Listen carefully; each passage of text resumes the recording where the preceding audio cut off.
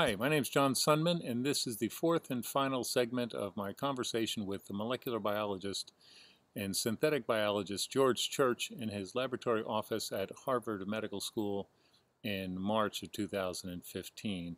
In this section, I asked George to give his thoughts on science and those people who don't buy into it, in particular fundamentalists and anti-science people. I hope you enjoy our conversation, and leave your comments below or send me an email. This concludes our first conversation. I did have another conversation with George about 2 weeks after this. I don't have video for that, but I do have audio, and perhaps I'll put it up as a podcast somewhere in the future. I hope you've enjoyed these videos. I hope you'll check out my novels, which are based on some of these themes that we talked about. Acts of the Apostles, Cheap Complex Devices, The Pains, and Biodigital. Okay, so long. I like to make my contribution to help people think about these things without being polemical or didactic. I like to tell just interesting stories, but that also get people thinking about stuff. So I just been musing on the various meanings of that phrase creation science and how much it means something totally different to you than it does to Dr. Dino, who's got this. And it's funny, you know what young Earth creationism is? I sure do. Right? Actually, I know quite a bit. Okay. So their whole model, they have this, it accounts for things in the geological record by something that sounds, to me, naively, like the expansion that's required by the Big Bang Theory, right? So you had this period where it starts like this, and then it goes whoop like that, and then it goes out like this again, right? And so they have like this expansionistic period that allows like 10 million billion or however many billion years of Earth history to take place over 6,000 years. Because it starts with the premise that the Bible is correct. So you start with that, and then you retrofit all the evidence back into that. And it's actually a very common scientific trick is to start with a set of premises and see what you can explain. And then the scientific theories that explain the most, then you accept their premises. It's kind of in reverse, right? First you accept the premises and go forward, and then you see what it explains, and you go back and you say, oh, those things, that's really good premises. You know, like Schrödinger's wave equation, that isn't something that we experimentally determined. We had a certain premises that led to certain quantum mechanics, which led to a whole lot of explanations. And I think the reason evolution keeps churning is there once was a very powerful theory, and it still is, which was based on,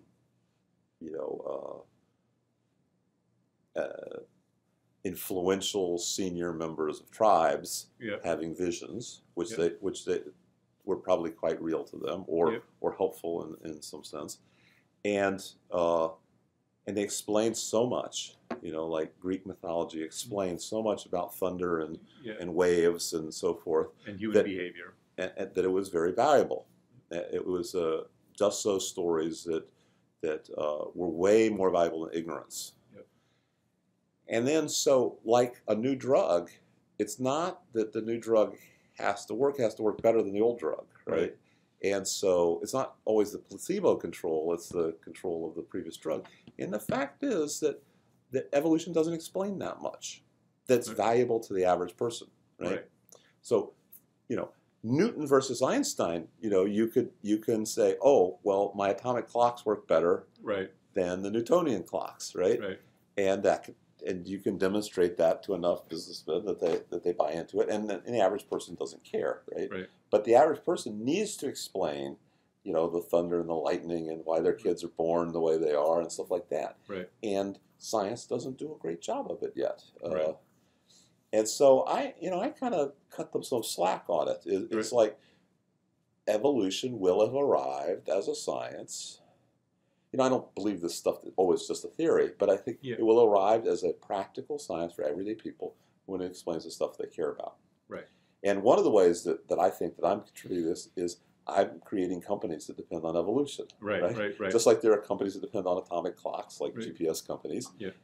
I'm creating companies that depend, and so some creation, young Earths, the creationists, will be punching a clock at one of my companies, doing evolution, and they'll go home to their kids and they'll say, hey, I did some great evolution today. And no, Dad, you can't do that. You know? Well, you're still 6,000 years old, but Yeah. you know, I did my thing. And to some extent, they actually like my message. They Right. say, see, George is saying that is all intelligent design. Right. Right? You know, Yeah. what we do today is intelligent design. It's Right. evolution Yeah. that we are in control of, right? Yeah. But it's not completely blind evolution. Right. Right. So anyway, I think that's, Well, what bothers me to about me, it, that's not really anti-science. You know, the anti-science part is when you say, oh, well, this Geiger counter has been constant for ever since we invented Geiger counters, but it must have gone at a different rate when we weren't looking. You know, right, yeah. That's a little anti-science. Well, yeah. I think anti-science is, you see a lot in our Congress today. Like, we're going to cut funding for anything that researches things that upset our worldview. And, you know, things that might control, like, the fate of, you know, people who depend on water to live, for example, or you know. Yeah, so I think this is where scientists fail in that they're not good, often not good businessmen or politicians. Right. They have to come up with the story, right, the science fiction story, that, not the dystopic science fiction stories, but the utopic science fiction stories, where this funding results in this result, which maybe it disrupts our world, but it disrupts the bad parts of our world. It disrupts the tuberculosis and the malaria and the poverty of our world. And this is how it plays out. And you have to connect the dots very compellingly, as you might in your novel want to have very few gaps, and then a miracle occurs in the middle of your novel, right? And so I don't think we do that very well. And that's the reason that Congress, A, is not composed of scientists, and B, doesn't vote with scientists, right? It's because we don't tell the stories very well. Right. Well, I think the problem is actually deeper than that. I just think that when people get addicted to their worldview, and I think science has borne this out, that you can't convince somebody with the facts if they've got it set in their head. You know, like, no, I disagree. I think you well, I partially agree. I think you can convince people with objects, not with argument. Right. So in other words, if I say I've got an iPhone, right, you know, I can or an talk Android, to people, do you want this, or do you want to stick to your current world view? Yeah. And they'll say, oh, I want that, right? And they'll say, forget about, you know, what I said last year about telecommunications being overrated, and what I said about people being addicted to electronic. You know, I want it. Yeah. And so the way I think the main way that people are influenced ultimately is not the humanities. I mean, it's part of it. I mean, you have to construct some arguments occasionally. Yeah. You know, some of them parodies. You know, you can use humor, you could use solid logic, but in the end, the reason that Britain displaced Spain was not because the British literature was better, it's because the British boats were better. Right. And the reason that the United States displaced Germany is because we had, or Japan, was because we had bombs. But it's a combination, but it's heavily influenced by having the right technology and the right market strategy. Right. And we're much better at technology development than we are at marketing. Right. And, I think Einstein said, or actually probably many humanitarians and scientists have said that our technology is going faster than our humanity or our ability to interpret and cope with. But I think it's also the case that how we market it is failing as well, right? How we get it so that the technology interfaces with the humanity is missing as well. Yeah.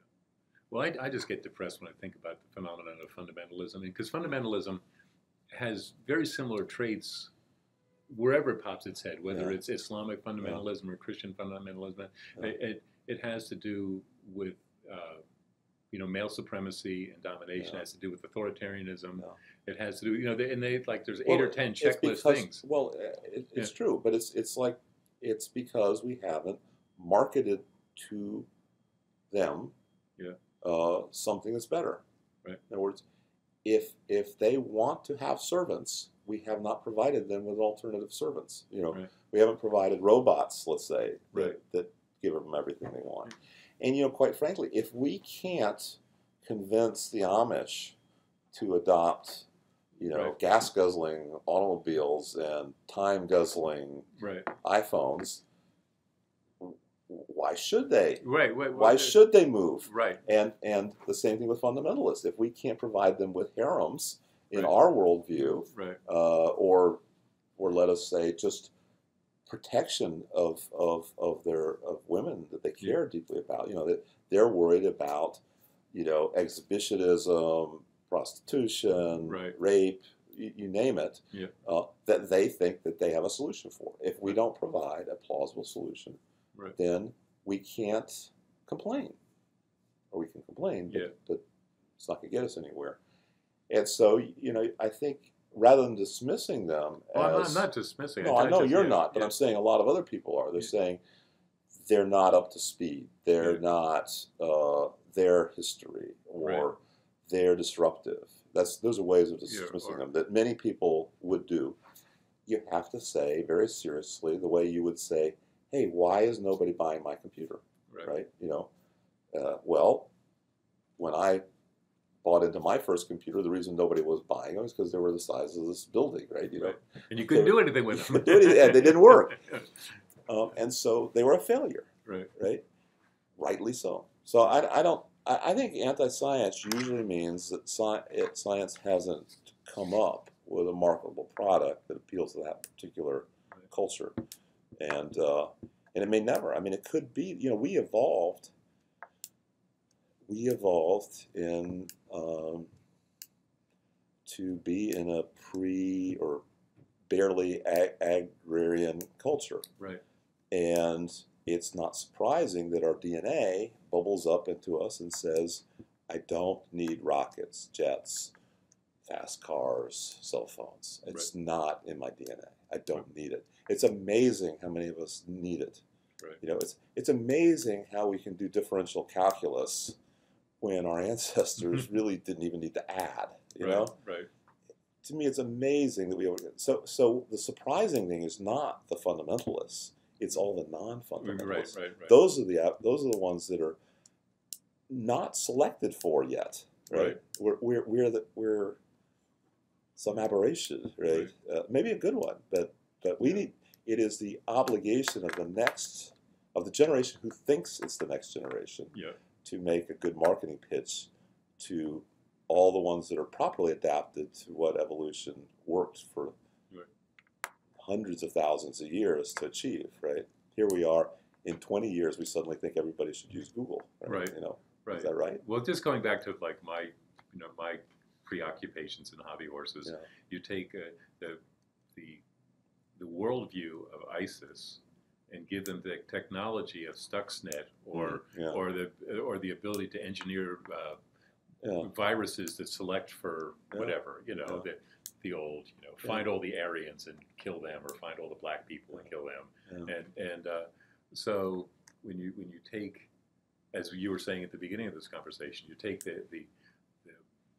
this technology has, almost infinitely amplified the power of individuals, right? And so if you give them a really pathological worldview and all this power, it gets scary, right? And then I go on my own other hobby horses, in our own country with all the benefits that we've had, that we've got a Congress that insists on sticking its head in the sand and saying, we don't care about simple economic theory, we don't care about simple scientific theory about droughts and weather and climate. We don't, and it's just like, if we can't get ourselves together to accept reality, what are the chances of somebody in Syria right now with a gun against his head is going to, so. No, I think I think there are analogies, and if those people who believe that science and technology is on the right path, if they believe that, then they need to ask themselves, what are they providing to the anti-global warming, anti-GM crops folks at the far right and far left? if they can't think of anything, right, then pretty much that's it. You right. know, game over, go Right. home. Right. But if you can think of something, and we have thought of a lot of things that they use, you know, Right. we're really always we're kind of always in a dystopia because everything that's utopian in our world we take for granted. We take it for granted. Right? Yeah, it's like the fact that I don't need to worry about my clothes, and, Right, right. and pretty much have to worry about infectious disease, and I get access to the world's information anytime I Right. want it. Yeah.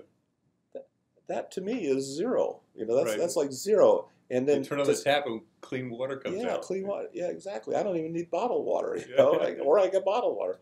So that's the reason we always feel like everything's wrong, is because we were designed again Right. by hundreds of thousands of evolution to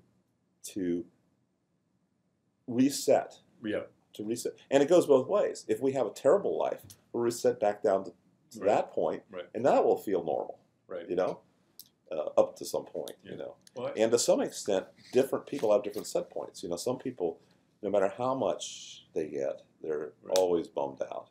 Right. And there are other people that are really Pollyanna. They lose a few limbs and they're like, yeah, let me go out and help my fellow veterans, so that also lost their legs, Yeah. to recover. I